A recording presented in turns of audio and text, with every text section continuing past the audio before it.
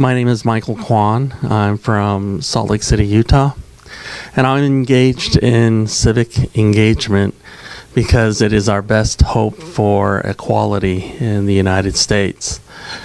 Our ability to affect change is governed by how we participate in the political process, because the political process determines where benefits and resources are placed. And unless we're engaged, those resources are going to go outside of our community. And I'm participating in civic engagement through workshops and encouraging and developing people to run for public office. I have been a public official for decades. I've been a criminal court judge for 21 years.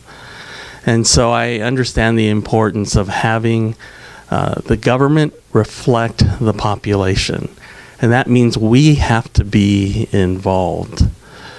And the reason we do this, the reason we give our time and our effort, is because it's important not only for us, but more importantly for our children and our children's children.